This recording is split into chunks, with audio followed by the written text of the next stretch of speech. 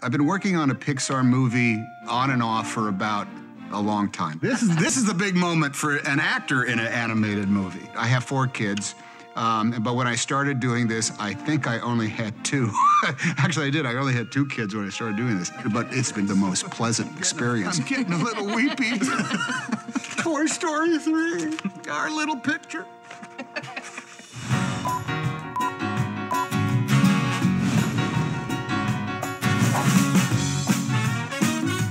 Toy Story characters have been in our hearts and minds after all these years. We've been thinking about it and wanting to do Toy Story 3 for so long. The toys have just become really iconic characters, and it has to do with a lot of factors. I mean, they're really funny, interesting characters, but the people that voice them, the actors that voice those characters, were also a big part of making those characters great. I know we're not doing great.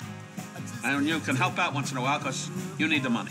We invited all the core actors back from the classic characters. It was great. It was like a reunion. It's been 15 years since the first Toy Story. You look good, Woody. You look good. It's nice that Pixar and Disney brought everybody together. There's a comfort to it. It's a family comfort. Come back to a lovely, familiar, happy place. We've been so fortunate that the talent in all of our films, and in particular the Toy Story films, are just a part of us. They're family. And on this film, we cast a whole slew of new characters. There is no way out of here. Just kidding. Door's right over there. Buttercup is played by Jeff Garlin. There's Dolly, who's played by Bonnie Hunt. Buzz. Oh, that's interesting. Is that Icelandic? We have Trixie the Triceratops, played by the delightful Kristen Shaw. Hello, I'm Trixie. We have Mr. Pricklepants, played by the dashing Timothy Dalton. Well, excuse me. I'm trying to stay in character. Stretch the purple glittery octopus, voiced by Whoopi Goldberg. What did you expect from a girl's toy? I'm not a girl's toy. I'm not. Why do you guys keep saying that? Ken is played by the amazingly talented Michael Keaton. And being Ken is about having fun. Lee and I were blown away by how much energy and improv and passion he brought to that part. Groovy, huh? Yeah. Ken has good genes. That happen to look great in jeans. Well, hello there. And then finally, we have Lotso. He's played by Ned Beatty, who's a fantastic character actor, kind of a national treasure in the acting community. I feel really wonderful about being a part of this film. I can't express that too much. I knew he would be great for Lotso because not only has he done a lot of comedy in his career, but he's also done a lot of really great dramatic roles, and I kind of needed both. Now bring a little bit of your drawl back. Okay, a little more draw. He knew what he wanted. It was a question sometimes of finding just the right dialect. We decided to give him this kind of New Orleans drawl because we thought it just made him that much more relaxed and laid back and trustworthy. Lotso basically sounds like he lives uptown in New Orleans. I thought I heard new voices. Welcome to Sunnyside, folks. I'm Lotso Hugging Bear. That's awesome. Part of our process in making Toy Story 3 is the same way that people have been making animated features back since Snow White, and that's that we create an elaborate story reel. They just showed us the entire animatic, and it lasted exactly as long as the movie itself. They showed it in storyboards, very rudimentary. I thought the story's so good, we all got emotional over that one. And gradually, different elements are replaced, like the real actors' voices get put in. Come on, guys. Let's get our parts together, get ready, and go out on a high note. I'd better find my other eye. Where'd you leave it this time? Someplace dark and dusty. I didn't even work with Don Rickles. We do our lines individually, not as a group. And you don't get the whole script. You just get your pages. So we only know what our lines mean at that particular scene. So this is you making your getaway. You've just robbed a train. And we're thrilled. And you're thrilled. And you're kind of this ninja warrior, right? That's why you did all that stuff for it. And we have Lee, our director, who explains the whole story and plays all of the characters. Try a little less, like, breathy. She's sounding a little Marilyn Monroe-ish. Oh, we don't want that. Voiceover work, I think, is so great because things are happening around you and you can't see it, so you have to imagine it, and then you also have to make your voice and emotion match what's happening in the scene. So you really have to exercise your imagination muscle. Oh, that's just a velociraptor toy down the street. Oh, that's just a velociraptor toy down the street. Oh, that's just a dinosaur toy down the street. That's nothing. It's an incredibly complex process. There's whole days that you have to just do grunting and panting and breathing. A nose side right here. That's what it says. I heard that was your specialty. I'm guessing that is a... Could you do it a little wetter? There you go. Sorry. Awesome. Up.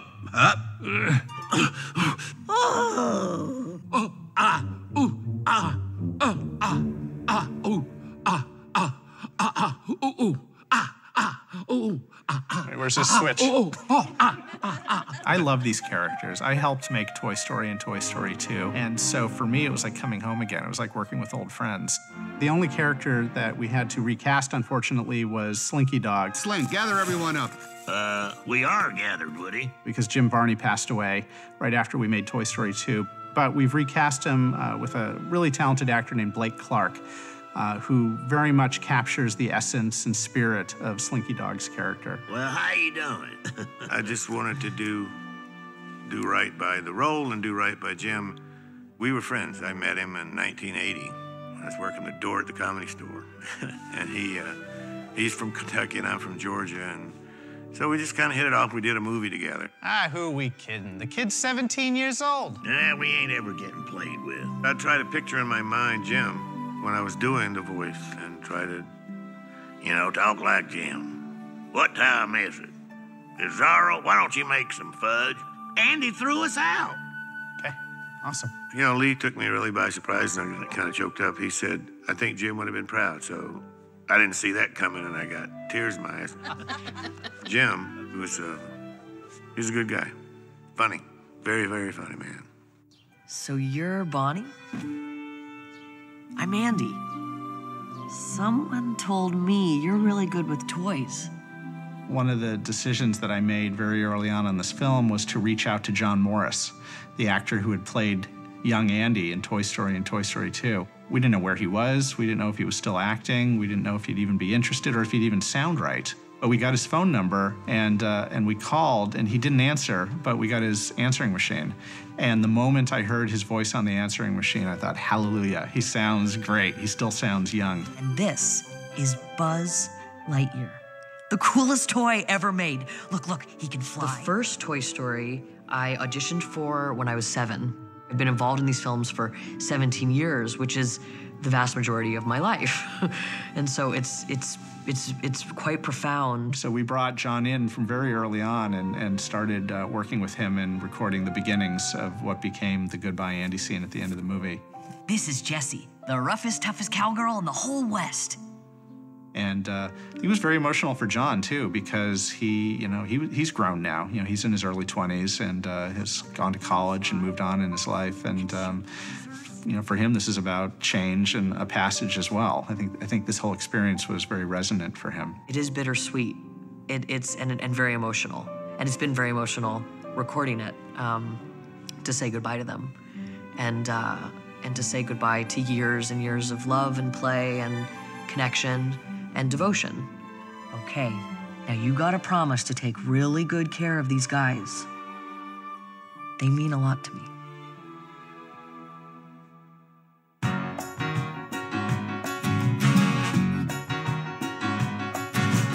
It was a major responsibility to make Toy Story 3, to bring these characters back to life again.